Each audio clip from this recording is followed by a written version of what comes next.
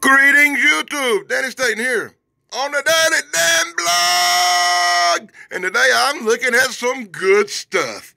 And I mean some real good stuff. I'm checking out Elvira. Elvira's Mistress of the Dark. It's a number 16 from 1994, featuring Elvira, Mistress of the Dark. And with the Halloween season up on us, I thought what better than Elvira's Mistress of the Dark comic book. And it's what's new at the market, Elvira's evil little twin. And I want to apologize for this piece of crap in advance. I bought it for the cover. I think that Halloween-looking cover is going to look good on the wall. But when I bought it, I didn't know this. It's one of them dismal, terrible, black and white comic books. Here's the people you can blame for it. Write them a letter and tell them how much black and white comic books suck. Anyway, it's a little Miss Market employee. It's Elvira, Mistress of the Dark, doing her show. She's checking out The Howling 3. So in full dismal black and white panels, hard to understand and hard to read, brought to you by the Daily Dan blog. We're going to see Elvira, Mistress of the Dark. Elvira's doing her show. Elvira suddenly sees the door open and a shadowy little teeny tiny figure pops in, and it's her little niece, Elvira. That's right, it's a little Elvira mini-me. Elvira mini-me has showed up, and immediately, the producer of the show has an idea. She says, that little thing looks just like you. We're going to have to put her in the show. Elvira don't look happy. So in long, drug-out panels, we see Elvira. Elvira, Mistress of the Dark, looking hot, looking sexy, as only Elvira can look, as this teeny little girl who does a mini-me impression of Elvira steals the show. She becomes part of the show. She lays on Elvira's couch, talking about movies. Elvira is mythed. Mythed. That word's mythed. So Elvira, she be all angry that this girl's getting so much attention. She's threatening to quit. But she has a contract, and you got this here contract that says your ass is going to work Elvira. Elvira reviews a Godzilla movie in despair. What is it, Albert and Costello meet Godzilla? What the heck? So this chick named Red Zinger, just out of nowhere, suddenly appears in the comic book. Red Zinger is another horror movie host who wants to take Elvira's place with her little coven of eunuchs. What's that? Gilligan's gonna pour some tea. I guess this took place back in the day. Anyway, Elvira contacts her face to face and says, Red Zinger, you ain't getting my job, but the producers are already on the roll, trying to sign this Red Zinger chick up to a contract. So in dismal, colorless, black and white panels, brought to you by the Daily Dan blog, we're going to see Zinger's little doppelganger double cracking a whip with a tail like Satan. Oh my God, I think these people are demons as they watch Elvira on TV and try to steal her routine. You can't say that, a comic book. I can't say that, a comic book. Elvira, Mistress of the Dark, isn't happy. She's being threatened by the producer. She's being told, you need to make your show, Elvira. Elvira says, I'm on strike.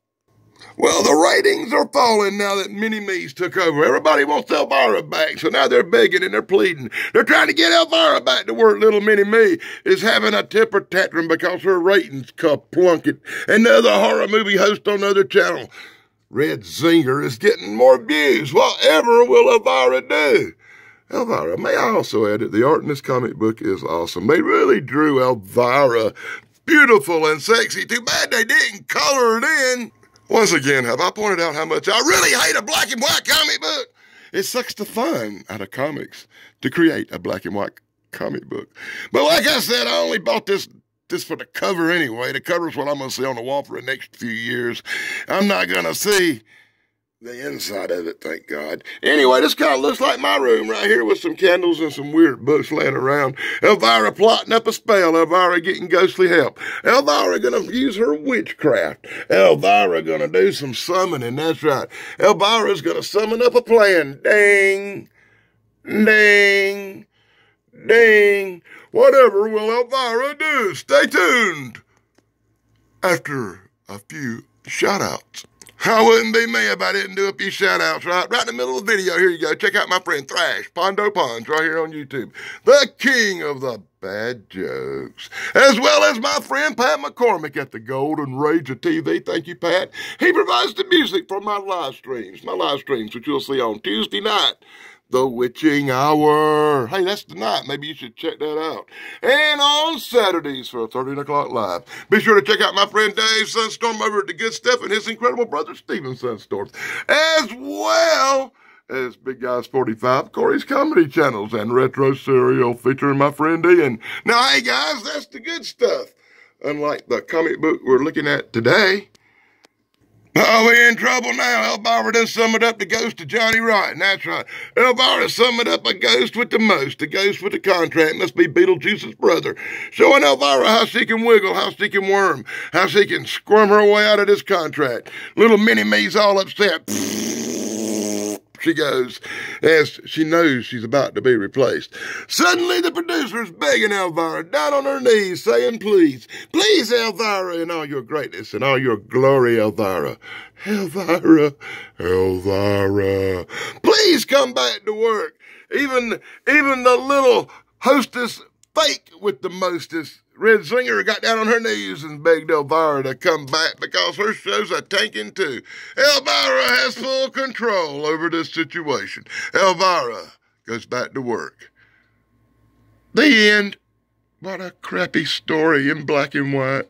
And then we get a commercial. Yes, a commercial for Ghost of the Phantom. And that's probably a much better comic than the one we're looking at today, if it's not in black and white. And then you get this. I don't have no clue. You get to see Yours Cruelly, Letters to Elvira. Hours and hours and hours of long, drug-out letters to Elvira. Oh, my God. And I'm not kidding when I say long, drug-out letters to Elvira. You better pause quick on this one, because I'm going to roll through this. Because this is this ungodly amount of reading that I will never, ever get to. But I bet my friend Marone, I bet that little goofy bastard Michael Marone pauses every panel, and reads every line of these long, drug-out, stupid letters. Oh, my God. Oh, I don't even like filming them. Makes me want to visit the sponsors that I can't talk about no more. If you want a raw letter, here's the address. And the commercials continue for Heroes, Soul Searchers, and Company, something I've never heard of and probably I'll never review here on the blog. Oh, boom. Welcome to Elvira, Mistress of the Dark. Good as a word. Brought to you in Boner Vision. That's right. Yeah, you're going to love looking at Elvira's talent here on YouTube as you check out Mistress of the Dark on the Daddy Damn blog. Oh, my God. And here's the people you can blame for this story. If you even want to call the dismal nightmare I'm enduring right now a story. Oh, my God. Elvira wakes up. Elvira looking as only Elvira can look. Elvira wakes up. Elvira rushes out the door. Elvira gets the mail. Elvira heads off to a meeting. Elvira's all upset that, what? What is she upset about? A role in a movie? See, I told you it was about a lead role in a movie. They're talking about Elvira, Mistress of the Dark, making her first movie. As you can see it first announced here in comic book form. And, of course, they're going to pick out the old castle set. Hey, remember that from the movie? She's going to lay down on the casting couch and get casted for the part. Oh, my God, no, dude, you can't hit on Elvira. She will slap you silly. Elvira goes out. Elvira releases the bat. Elvira calls up the chimps, because she has a monkey sidekick now. What? Elvira gets the letter saying they're going to make the movie. Elvira is overjoyed. Elvira jumps for joy. That's right. Elvira's all happy, Elvira. Oh, my God, I love Elvira. Elvira's all happy. Elvira's headed off to inform the ghostly relatives that her movie will be made. The producer says, Start the paychecks rolling. As Elvira informs the Walking Dead, her whole ghoulish family, that she will be making a movie really soon.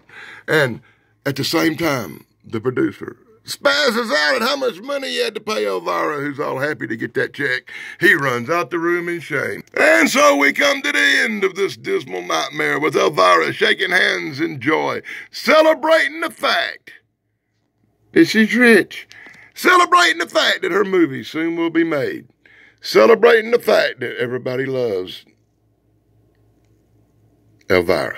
And then we get a commercial for Soul Searchers and Company again, and that's going to be a dismal nightmare, much like this one. And we get an ad for Claypool Comics, the nightmare that we're probably looking at now. And you can order them here or call this and whatever the frig. And then at least they didn't waste the back cover.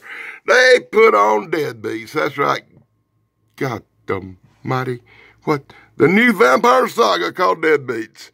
This just, I hadn't heard from it, and this was back in 1994. I'm taking Deadbeats. Didn't make it. But apparently, since they're going to put the whole back cover dedicated to it, it must have been something pretty cool, right? Maybe not. I don't know. Never heard of Deadbeats. If you've heard of Deadbeats, let me know in the comments below if they actually show up. So that's my look at Elvira, Mistress of the Dark. From 1994, it's a number 16. It's a trip to the market with Elvira, Mistress of the Dark. It's got that really cool Halloween cover with the jack-o'-lanterns that I love so much and can't wait to hang on the wall.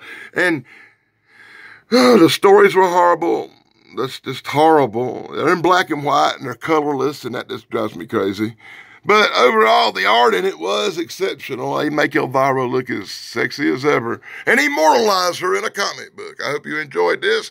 Be sure to like, subscribe, and ring that stupid little bell, and enjoy me next week when I crack up in a really cool classic old horror comic book from back in the day and get this Halloween thing rolling. Till next time, block over.